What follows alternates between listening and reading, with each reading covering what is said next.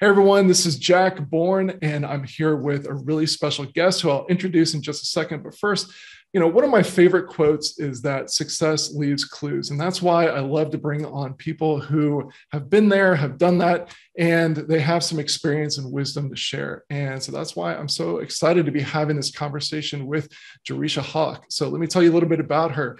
Jereshia is a sought after business coach and sales expert who grew her business from $0 to $2 million in less than 4 years with organic marketing, a lean team, and high profit margins. She helps high achieving industry experts launch scalable group coaching programs by packaging and positioning their intellectual property and strategically repurposing live videos to generate new leads. Jereshia is on a mission to narrow the racial wealth gap by helping industry experts chart new career paths as profitable online coaches. Great to have you here, Jereshia. I am super pumped to be here, Jack. Thanks for having me. Yeah. Now, in my research leading up to this call, I know that one of the things that you talk about is that entrepreneurs sometimes, especially online entrepreneurs, we sometimes think that any sort of obstacle that we hit in our business or anytime we want to hit a new level of income in our business, we think about, oh, okay, we need to create something new. We need to create a new program. But you've had a lot of success. One of the things that you talk about with your clients, from what I've seen, is the fact that you had one program for many, many years, and you really focused in on that. And that's one of the things that you try to teach to your clients. Maybe that's a good place to start. Why don't you share with us what a lot of entrepreneurs tend to do versus what you try to guide your students to do? Yeah, I think in the online space and being an entrepreneur, like shiny object syndrome and wanting to satisfy our desire for trying and testing new things. A lot of people in the online space, we're just business owners. We can get bored in our business, which will make us, jump from offer to offer, or jump from marketing method to marketing method, or jump from sales process to sales process.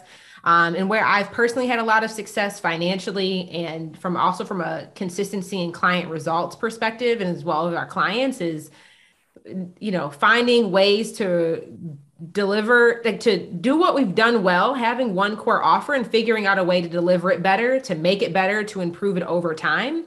And it's this process of consistent and continuous improvement and continuous refinement and like relaunching the exact same thing over and over and over again. Think about one of my favorite brands is Coca-Cola. Like my grandma, she has no vices. She doesn't drink, she don't smoke, she doesn't gamble, but she drinks a Coca-Cola almost every day. And she raised me. And as a kid, she would put Coca-Cola in my bottle, which you think about this one formula that this billion-dollar company made, and they still sell the exact same formula today, like Coca-Cola in the bottle. They're selling happiness in a red can. And it's been years they've been selling the exact same product.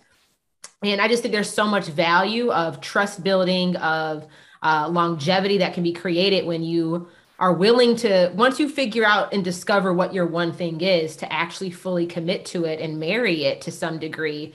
Just like with marriage, I've been married just only a year and a half, and I feel like I'm still learning my partner. I'm still learning how to love him and how to receive love at a deeper level every day. The same thing happens with our programs that we sell, and also with the consistency and client results that we can get when we do choose to commit and fully go all in on one thing. Yeah, that's you were talking about Coke, and I'm dating myself here, but I remember when I was a kid, I forget how old I was, but Coke decided to mix things up, and they came out with new Coke.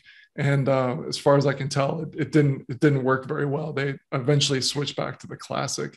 Give us the classic Coke. Right. It's reliable, it's consistent. We know what to expect when we get it, and we want to pay. Partly, we're paying for that expectation that will be met. Yeah. Now let's talk about something that a lot of course creators and coaches have faced. I'm sure some people find that thing, they know what they're doing right out of the gate, and maybe it's a matter of just refining it, but they know, like, this is what I'm going to be doing. Mm-hmm. But for other people, they start in one area and they're not hitting it out of the park right out of the gate, and so they're wondering, should I pivot to something else? Should I make a complete 180-degree change, or is it a matter of I just need to keep focusing? So what sort of tips can you give us in terms of when is it right to do a pivot or a major change, or just, stick with it? Yeah, well, I want to make this for the record. I don't know anybody who had it figured out from the very first time. So I don't want to paint that picture. Like, I think honestly, it takes like 3 to 5 years to figure out what your one thing is. I wish more coaches and like mentors and advisors and marketers talked about that, of like, how long does it actually take to figure out the thing that you're going to go all in on. I don't know how long it took for you to figure out deadline funnels and like figure out this is going to be the software and this is going to be the primary way in which we go about it. But it took me 3 years, well, I feel like we're at a place now, but it took me about a good 3 years to get to a place where I know like this is where I feel like we add the most value in the marketplace at this current stage in time, and where I think offer a superior solution.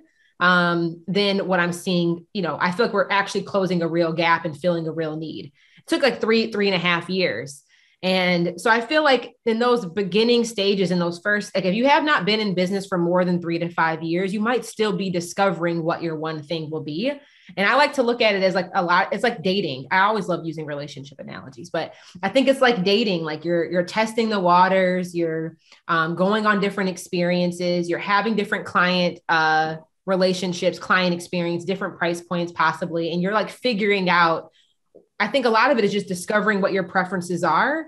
And I think a lot of the time too, if you're a course creator or a coach and you're teaching something based off of your personal experience, what we have is unconscious competence, where we're unconsciously aware of the competence that we have. And sometimes people can come to us and we know exactly what to do to help them, but we don't know exactly how all this, like we can skip over steps where we don't realize exactly how we've been able to offer that support. And it takes time to actually have conscious competence of our expertise. So I feel like in the beginning stages, it's a lot of trial and error, but I'm a really big person on making data informed decisions. Data is always informing my decisions, and it always has been. I'm an engineer by trade. And I think having that background has been really supportive as an entrepreneur, because being an engineer, you're kind of like taught to be a scientist in some regard, especially like in college. It's like, oh, I have this hypothesis. There's some data that I can use to help, that I can measure against to help validate my initial assumption. And then if I can approach, and that's how I've always approached creating offers or offering solutions in the marketplace, is like, okay, there's this hypothesis that I have.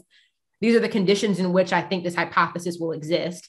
And here are some metrics that I can measure myself against as I'm going through this to validate my assumption. And, you do that enough times. So I like to use the data. And when I think about data from a course perspective or a coach perspective, I like to look at what was the promise that I initially sold people into. And then what was the percentage at which clients actually achieved that promise? And how consistently and repeatedly can I deliver that promise through the design of my curriculum and of my content inside of my program? So that's one metric I'm always using, of like, did I deliver on what I promised, and what percentage of my clients were able to get that promise and or better? But that first starts by having an actual measurable program promise or some level of measurability to what it is that you're offering.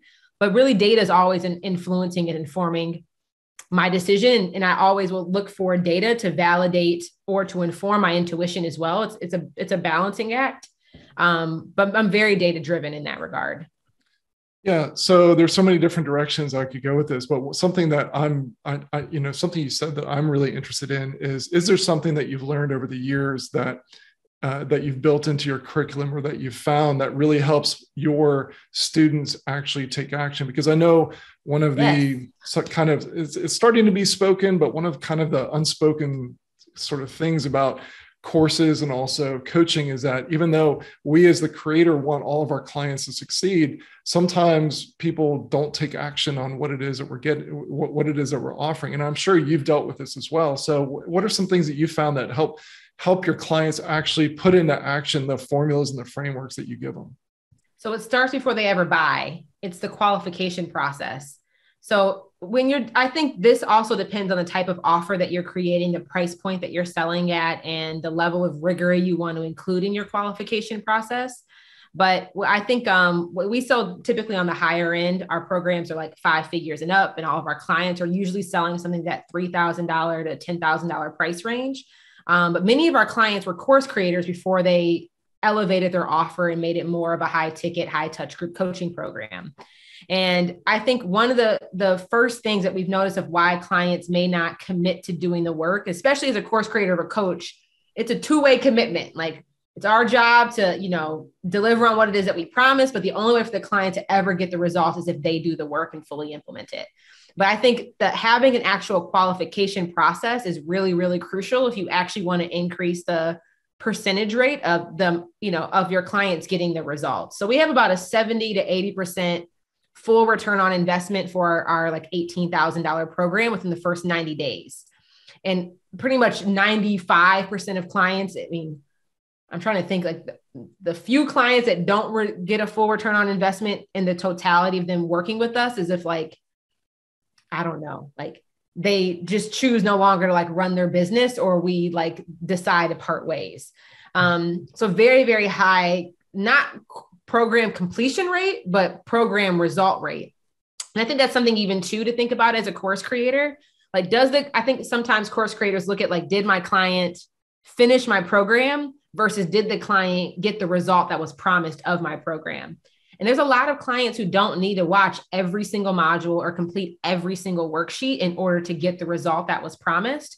But I think it's really important to first qualify clients and know, okay, if we know that clients meet these attributes or these identity descriptors, or they fall in line with these qualifications, we know that there's a higher percentage that they will get the result, that they're actually prepared to get the result that we're promising. And that's, again, looking at past client data of successful clients, you can start to notice those patterns. But then the second thing is that when we after we enrolled maybe 30 clients into the program, we took a poll, we looked at the top 3 to 5 clients who met the full ROI at the fastest rate possible.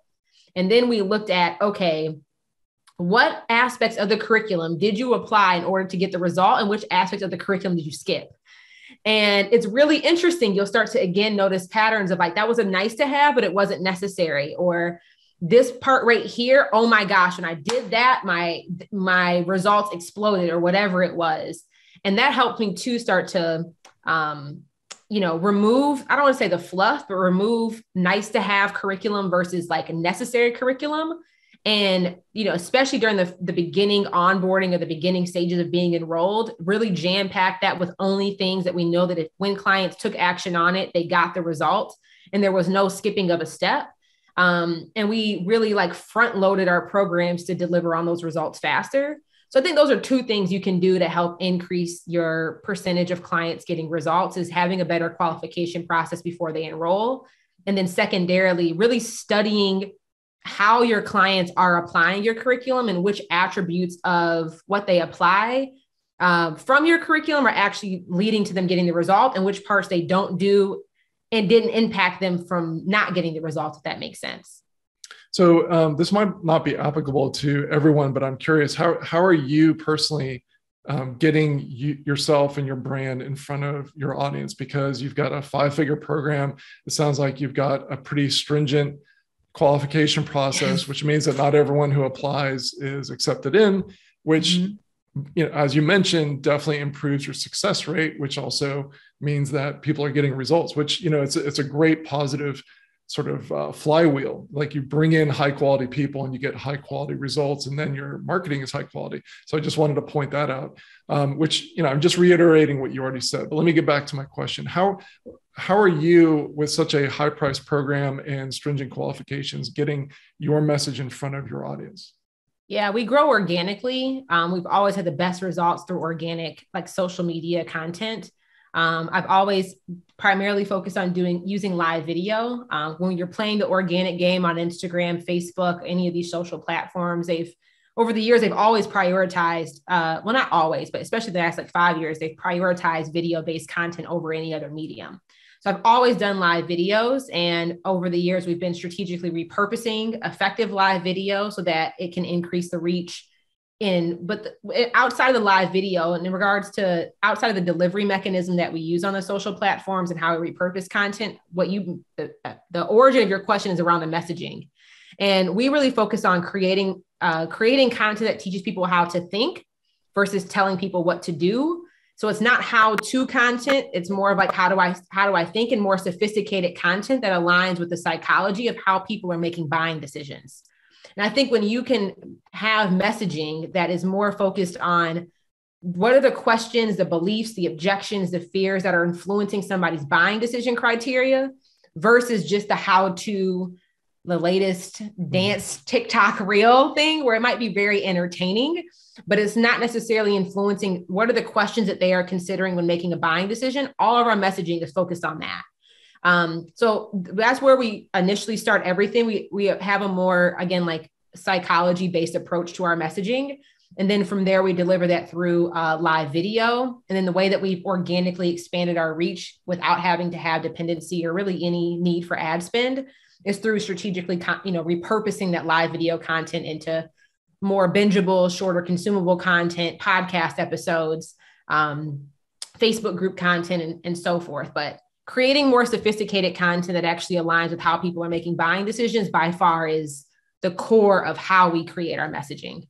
So I love to nerd out on messaging. So just for a second, I would love to hear an example of, not just for me, but for everyone watching.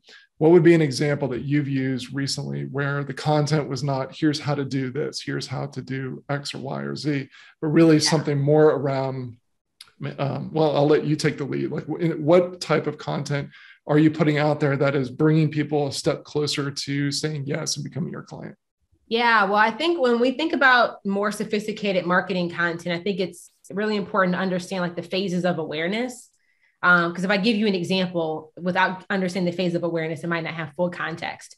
But when there's Eugene Schwartz really coined this in breakthrough marketing back in the day.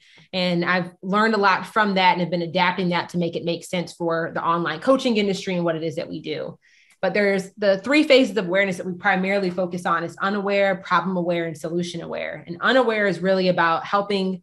What are the thoughts, the beliefs that have to be shifted in order for somebody to actually have a full conscious grasp of what their actual problem is as it correlates to what you believe their problem is and what it is that you offer?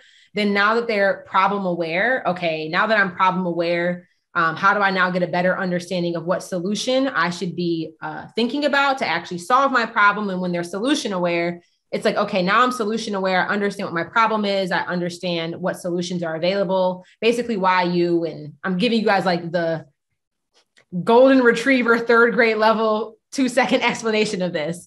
And part of our unaware content of helping people that we have to create and that we do create to even help people discover their problem is first that like why they should even be selling high ticket in the first place.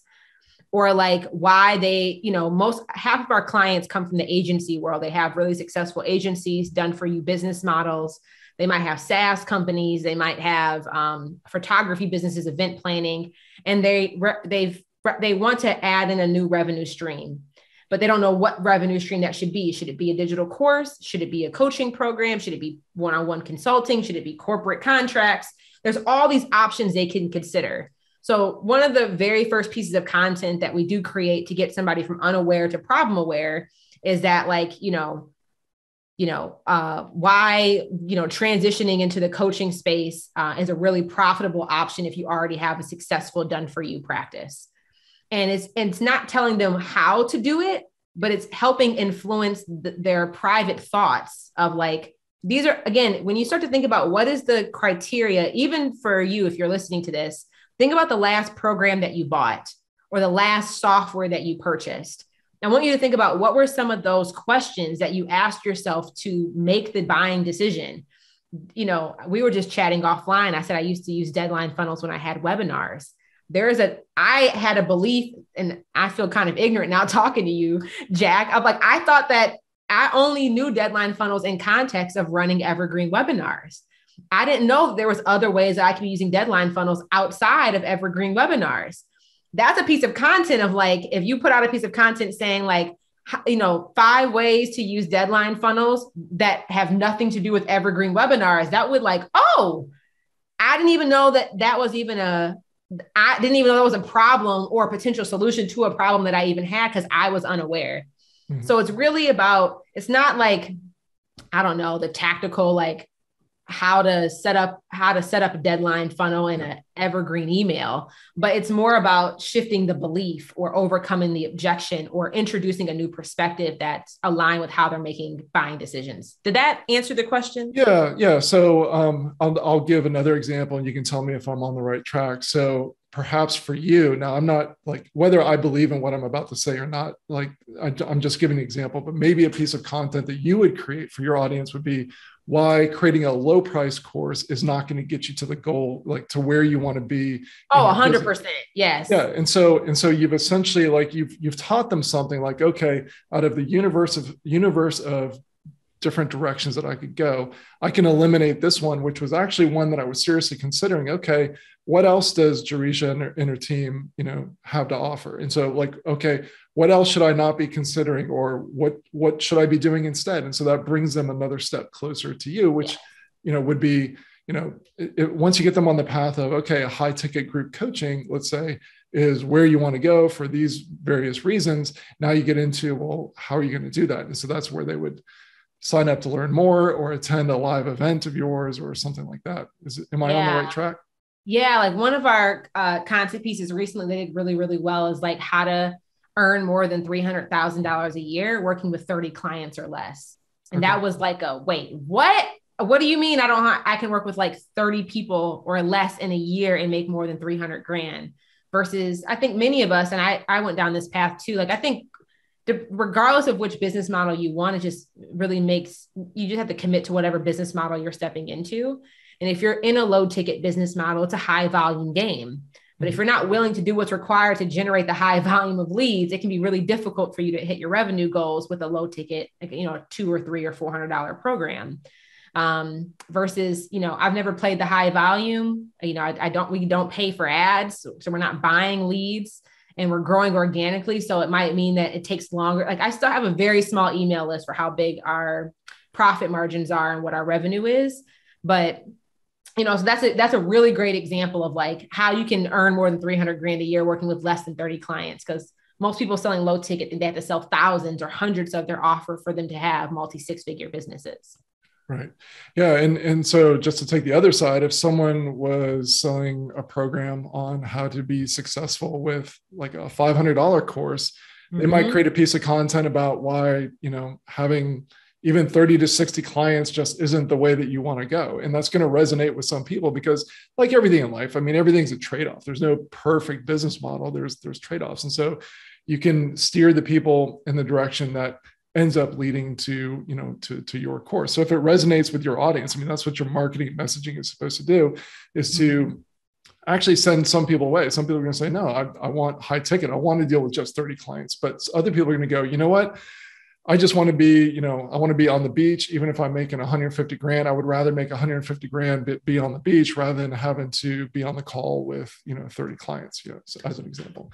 So you can go either way. It's just shifting the belief and introducing perspective that aligns with the philosophy that you teach and whatever it is that you're offering in your program.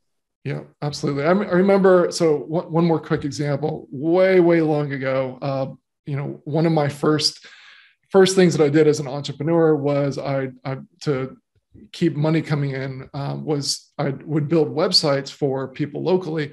And I remember I couldn't build necessarily the prettiest website, but one of the things that I would say is, look, you're, a physician or an architect, look, you want the website, not because you want a pretty website, you want clients coming in the door. All these people who are going to build you a beautiful website, you can't take a beautiful website and deposit it in the bank. I actually spend my own money on AdWords and all these other places. And if my marketing doesn't work, then I'm not in business, So if you want someone who's going to bring you clients, then, so I would shift their criteria from who can actually build me a website that actually brings me clients versus who's going to build the prettiest website that I can brag about. And so as soon as I shifted that messaging, like I was the only one, because I would tell them, look, you should only hire someone who actually has their own skin in the game, and so automatically I eliminated all the other options. So that's an example of that type of messaging. 100%. Yeah, I love geeking out on this, but I want to make sure that we cover some of the other things. And I know you have so much wisdom and experience to share. So maybe we could talk about, I've got some bullet points in front of me. One of them is, where course creators miss the mark in growing their business online. Do you want to take that and run with it? Yeah, I think this even maybe alludes to what we talked about earlier. I think a lot of course creators focus on, at least from my experience, of like, I want people to finish my program versus maybe measuring it against, did they get the result that was promised?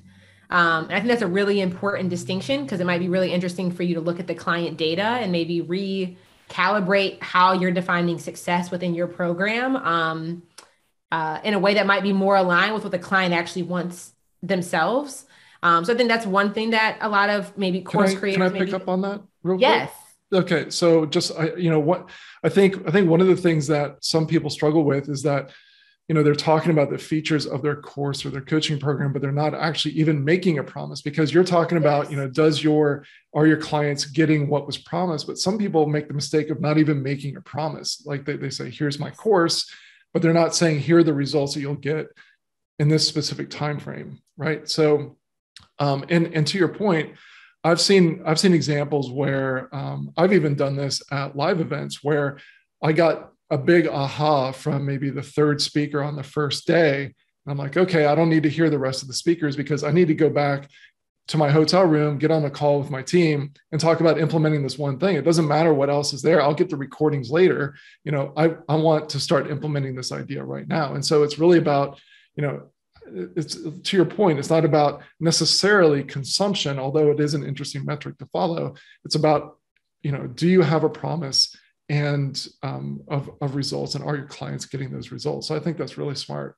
And I think that's like our industry, consumers are becoming smarter and smarter and smarter, and the industry is becoming more sophisticated.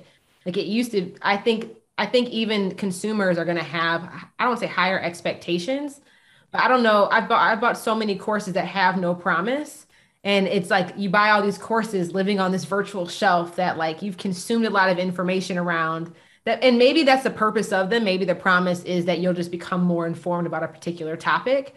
But if your course is actually designed with some tangible or, result in mind, like be bold in claiming that. And I think you claiming that will, like you said, most people do not have a program promise. And most people I know a lot of folks, my clients included, have sometimes resistance to claiming a promise or offering a guarantee because of there's a ton of figures they have associated with it. But I think that that's something that will immediately differentiate you, and very similar to even what you were saying about the websites you created back in the day of like, not just we're going to create a website for you, but we're going to create a website that we know that we can track and that will produce, it will help you with converting leads into whatever it is that, your practice or whatever. And so I think having a program promise is, I think it's like off rip if you have a program promise, you typically can immediately charge more, but I feel like it also helps so much with the ripple effect of like referrals and client results, because you can measure against it. And I don't know. I know for me, I want somebody who can measure my success. And I think all the anger that many of us have had from the traditional education system, even though I went to college and I'm very glad that I have a degree, and I'm glad that the profession I took actually was able to pay for the student loans that my degree, that I purchased. But how many of us have gone to school and gotten all this information, but it didn't necessarily matriculate into something that we expected it to matriculate into? So I think that that's a way that missing the mark of one, clarifying a program promise and being able to actually design your program curriculum to deliver on the promise that people, that you communicated when they purchased, and focusing on, consumption is a really important metric, but consumption of the right material within your program that, again, everything goes back to delivering on that promise that you can measure. So I know something else that we wanted to cover was how to articulate value to increase sales. So, even though you're an engineer, I love the fact that you are so dialed into messaging, and that's such an important part of what you do. So I would love for you to talk about, some of the things that you share with your clients in terms of how do you increase sales without necessarily doing a discount? How do you message it in a way that adds value? Yeah. And I'm being an engineer. I love the data. I love the data around like messaging and what sticks and what didn't and what resonated and what converted. But when I think about articulate, like sales, I think really boils down to like three things. The value that you deliver, the value that you can articulate, and the demand that currently exists. And the kind of the conversation that we were having earlier around your messaging. And I think articulating your value, it's like, what attribute of your value have you been articulating within your marketing content? If you were to like pause this recording or after this recording, go back and look at the content that you've published wherever you typically talk about your offer, really think about, am I trying to prove my value in regards to what it is that I deliver? Or I'm educating them on the process of what we do once they're inside of the program, which would be really great internal program marketing content, maybe not the best front face marketing content. Or am I creating content that's influencing how they're thinking and how they're making a buying decision before they get to the point of purchase?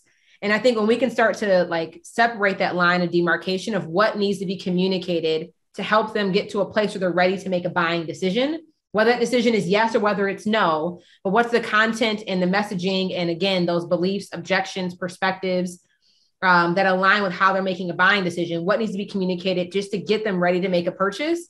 Most people are creating content like in solution aware, or like somebody who's already like hyper aware, where they're creating content that's really designed for like the person after they've purchased and they've already started to get indoctrinated into their system. So when we're trying to articulate our value to increase sales, it's we have to retrain our brains a little bit to, you know, that you're an expert and you're a beast at what it is that you do. And like, you can go ham and help everybody and get them the results, but you have to put yourself back in the shoes of like, what was this person thinking? What were their beliefs? What were their objections before they made the investment, before they got indoctrinated into my belief system?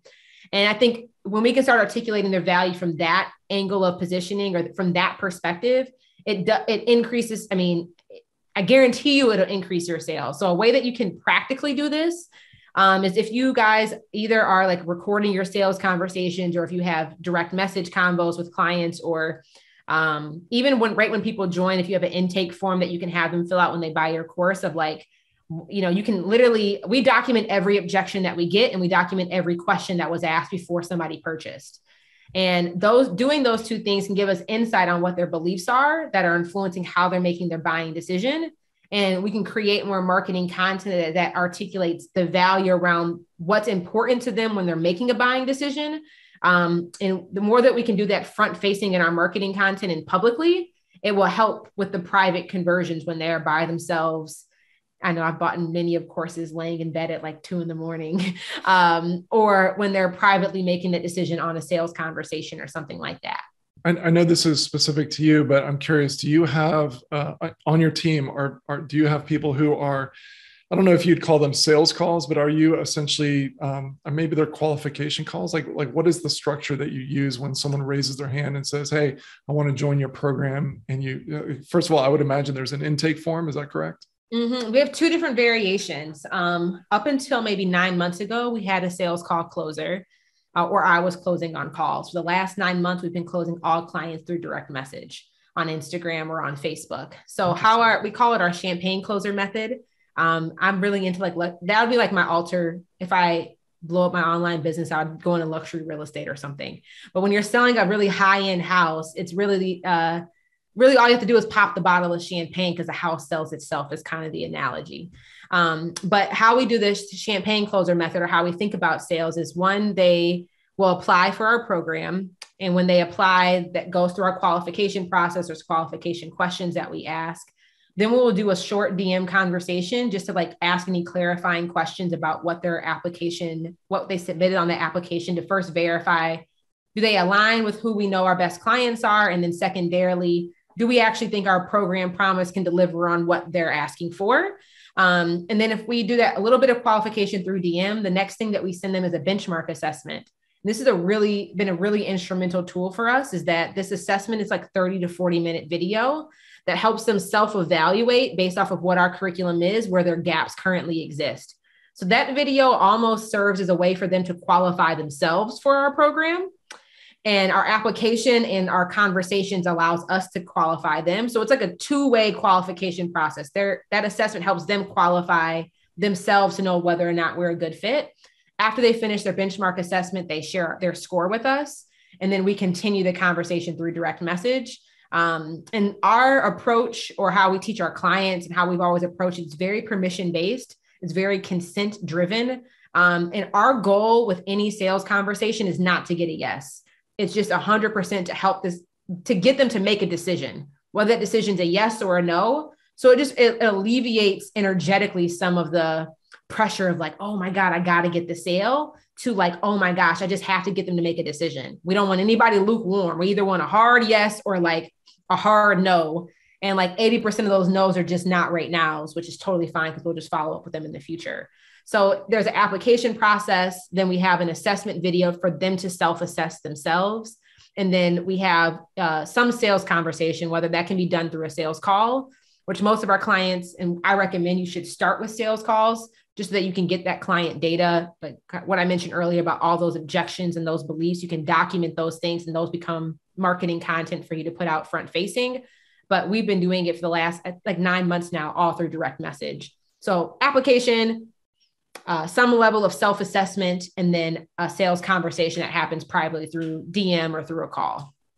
And then one last question on your process. Are you constantly intaking new clients, or do you have an enrollment period and then there's sort of a class that we've done both? Okay. And I think it just depends on your capacity. Like ours is just dependent on what our capacity has been operationally. I'm a really big, like how I approach business is there was a season where it was open enrollment. Right when we first started, we did like 3 open close launches, probably like every 3 months. And then we went to evergreen enrollment, or like recurring enrollment, but we controlled it. We enrolled like 3 to 5 clients a month over a 6-month period. Because I think one thing that we've learned, because we're selling high ticket, it is a high touch program, is that we didn't want to oversell where we didn't have the operational back end to support the amount of new clients coming in the door. So we've been very intentional about figuring out where that bandwidth is and like what our threshold is. So we've done it both ways. I did open close enrollment. Then for about 1.5 years, we were like evergreen enrollment. People could join every month. We would, like I said, we started off where we control the number, like 3 to 5 new clients for about 6 months. And then the last 6 months, it didn't matter. We would enroll how many ever people were qualified that applied. But then about maybe 6 months ago, we switched it back to open close. And that's because our philosophy has changed a little bit different. And also we recognize that maybe about 70 clients in the program, like our operational and how we design how we deliver the program had to evolve in order to handle more client load. So we've been really taking the time to put those operational things in place, being able to, introduce different group coaching call formats, introduce different delivery mechanisms from how we coach clients, increasing like the learner accessibility within our program. Now we've added like closed captions. Like we're in that process right now. So we're going to continue to stay in open, like launch-based enrollment, or like very like structured open close enrollment, probably for another 3 to 6 months. And we're testing, we're also testing whether or not we're going to go back to like a monthly enrollment cadence. So we've done it both ways, but it's just been really dependent on what operationally we could handle. Cause I've never wanted to be in a place where we could have like over enrolled too many clients where operationally we weren't ready to like deliver at the level of excellence that we guarantee. Yeah, that makes a lot of sense. I know one more thing that we wanted to talk about, if we have time, is the difference between revenue and profit. And I think all of us understand the difference, but in terms of how it applies to the course creator or the coach or the consultant, what is your philosophy, and how does this come into what you teach your clients? Yeah, like I used to have so much shame personally because I didn't have 6-figure launches. I felt like it took, too long, quote unquote, to make my first $1 million. And then I remember one day being at a mastermind event, and I was doing maybe like $35,000 that year in business. And the guy next to me was probably making close to like 2 million. And I had I'm just like big, bright-eyed, bushy tail, just like in awe. And then during the session, we had to share what we actually made profit. And I had made more profit than him. And it was a mind-blowing experience for me. I'm like, wait a minute, he does $2 million in revenue. I'm like a fraction of what he does revenue wise, but how did I make more profit cash than he did? And that really opened my eyes to, I think, in the online marketing space, what can get glorified a lot of the time is like how big my launch was or how much revenue I made. And I think very rarely, I mean, these are private companies. They don't have to publicly share their numbers, but I think very rarely is there, I think, healthy dialogue around, what your profit margins are and how much profit you actually made. And that was a really defining moment for me. And I think also being a woman of color, like, I started way back in the negative when I basically coming out of the gate, like, there's debt that you may be born into or that you've accumulated over your lifetime. And I think so many people are focused on like, how can I just get debt free? When you recognize that debt free is $0, that's the starting line in a capitalistic American society. Like you're at the beginning. That's not like, it is an accomplishment, but to me, I'm like, I want it more than just to get to the starting line. And I recognize how can I use my business as a vehicle to increase my personal net worth? And that's when, in kind of this conversation, I married a man who manages a hedge fund. So he also has definitely influenced my perspective on like wealth building and just thinking about profit from a different vantage point than maybe what we're traditionally introduced to in the online marketing space. But in that experience that I had really shifted my perspective. And again, I used to have so much shame because I'm like, I'm not hitting these numbers that's marketed to me, but my profit has always been very, very healthy and very high, which was the goal for this season of business that I'm in. That's my owner's intent right now, was to build my personal net worth. So I hope that this is something that it can be so easy for us to compare ourselves to people on social media or to these highlight reels. And I think what's really more important is for you to pause and say, okay, during this season of business, what is my owner's intent? Is my owner's intent to grow my revenue, which, it should be, but like, is my owner's intent to actually maintain a certain level of profit in the business every year? And when you can define what your owner's intent is around what you want your numbers to actually look like, that will allow you to make more, I think, strategic and informed business decisions when you're going to market.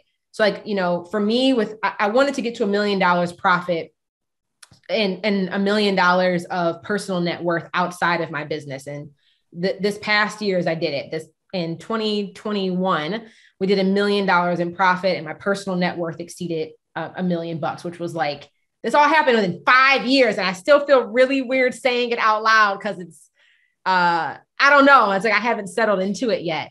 But when I look at that, and that was my owner's intent for the last 3 years, when I got conscious about it, that's the reason why we haven't done paid ads. That's the reason why we haven't tried to sell like 2 or 3 or 4 different offers. Having that intention almost served as my blinders to keep me focused. But I don't know. So I think that like there's not, one isn't better than the other, but I think thinking about it, is this a lifestyle business for me? How do I want to use the vehicle of my business to impact my personal net worth and impact the financials at the end of the day, after taxes, after expenses, and allow that to be healthy, allow those preferences to serve as healthy constraints to how you're making operational decisions in the business. And also just like, I hope that me sharing this also relieves some pressure, because I know I used to feel so much shame and so much pressure about not hitting these quote unquote revenue goals. But when I talk about my profit, then it was like, oh snap, but nobody really talks about that as much publicly. So it really helped me to be conscious of who I was comparing myself to and to catch myself, because you really don't have the full picture a lot of the time. So it's helped with my mental health as well. Yeah, I've had that same experience as well. I'm trying to think about how to phrase this, but I was recently, so there's a little private mastermind group that I'm in. And I remember one of my questions was, around like, hey guys and gals, how are you? Like, how are you? And like for a nest egg that's approximately in this range, because I didn't want to give an exact number, like, how would you guys invest it? And I just kind of assumed that like everyone's like, oh, well, like for nest egg, of that size, because mine is like in quotes, like, because mine is so much bigger, like here's what I did at that point. And the replies that I got back was mostly like, I don't know, because I'm not at that point yet. And it was just kind of like, it was an eye opener to me. And I'm not saying that to brag, but I totally get what you're talking about, because, I've also known some JV managers who have run some of the, 8-figure launches possibly even some 9-figure launches in the real estate space. And I've had some really in-depth conversations with them. Some of them I've recorded where, they're just sharing like, look, the bigger the launch is, typically they're like almost none of that money is actually hitting the business owner's bottom line. Now it builds their list tremendously. And from that, like there can be strategic reasons for doing that. But when you hear like, oh, this person did a $2 million launch or $6 million launch, don't assume that the profit margins that you're making on your $350,000 coaching business translate over to that. And you're thinking, oh my gosh, like that person made $2 million in their bank account. And it doesn't actually work that way. I love what you just said is the strategic decision. I think it's important for us as business owners and you listening to this to say that if you're sacrificing like the strategic decision behind why they made the choice, because maybe like it makes sense to break even on this huge 9-figure launch because of the leads and they know what they're going to be able to sell on the back end. They're thinking about maybe the return on investment over the next 2 years versus like that immediate cash collected or something. But I think that's a really important thing is like allow it to be an intentional choice versus like a happenstance or, an unconscious thing when you realize at the end of the day, when you process all your numbers and everything, and it's like, oh crap, what happened? It was like, well, that probably wasn't a strategic decision. Yeah. And I want to pick up on something you said real quick, and maybe we'll close it out. But, you mentioned, I think you mentioned the word season. And, if you did, that's something that, yes. I've become a big believer in, because I think there's a season, like, I think we naturally go through different types of cycles. And, there are times where we're like, okay, I'm going to really push and focus. And then there's sometimes where it's like, you know what, I need a break. I need to coast. And then there's sometimes where, profit maximization is what you're trying to do. And then there's other times where I just went through a season of investing in the team and bringing on additional personnel. And it's sort of like doing a launch in the sense that, okay, yeah, this is definitely going to impact the bottom line, but I'm bringing on these A-class people that, over time are going to be able to take the business to the next level. And so that's a very intentional strategic decision, which has a short-term investment cost, but long-term, if I've made the right decision, it's going to pay off. So I love the idea of seasonality in your business. Yeah, 100%. We're in the same boat right now. We haven't enrolled any new clients over the last 2 months. But we've been hiring our first set of like core full-time hires. And it's like, we're kind of slowing down so that we're well positioned to speed up when it makes sense too. So yeah, I think owner's intent aligning with the season that you are in is just so critical so that you actually can make, like you mentioned, those strategic decisions. Jereshia, this has been just a really, really enjoyable conversation. And I really appreciate you taking the time to share your wisdom. I want to make sure that the people who are watching this and thinking, how can I find Jereshia, and like, how can I get deeper into her world and find out more about, her programs and maybe go through that qualification process. So, where can people go? Tell us where you would like to send folks. Yeah. My favorite thing to do at the end of interviews is my ask is that take a picture of you listening to this interview right now, whether that's on the camera screen or in your earbuds or whatever, and tag both Jack and I. Are you on Instagram? I am. I'm not super active. I'm not like you. It's all right. I post videos of me kite surfing. Like that's okay. That's cool. We're gonna be kite surfing and chopping it up. But tag us on Instagram stories. I'm at Jereshia Hawk. I'm Jereshia Hawk everywhere. JereshiaHawk.com, Jereshia Hawk on Facebook. But tag us on your Instagram stories. So I always would love us to continue the conversation. So just tag us on IG stories and let us know what your top takeaway was. That's my favorite way to that's the best place to find me. And I think in a way we can continue the conversation from what I've already heard today. Awesome. Fantastic. Well, I know that I picked up some really, really big gems, and I know that this was eye-opening for a lot of people. So again, I just really want to thank you. I feel like you and I are on the same page in so many different areas. So this was a lot of fun. Thank you. Yeah. Thanks for having me.